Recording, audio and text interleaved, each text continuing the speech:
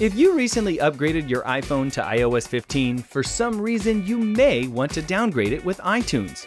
However, as iTunes restores your iPhone, there might be an error preventing you from going back to iOS 14. For this case, we have concluded 5 methods that may drag you out of this trouble. Number 1. Restart your iPhone. Number 2. Use another USB cable. Number 3. Update iTunes. Number 4. Clean up your computer storage space. Number 5. Try again later.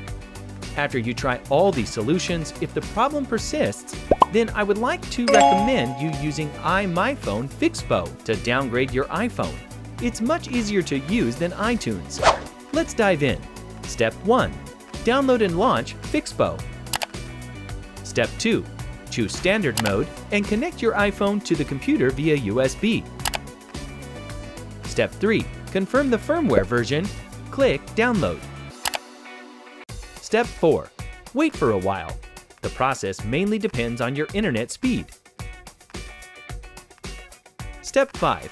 Click Start and follow the instructions to put your iPhone into recovery mode.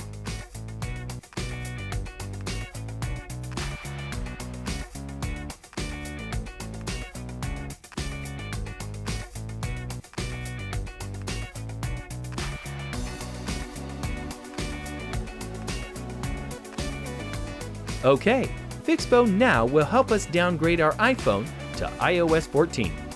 Just wait for it to complete.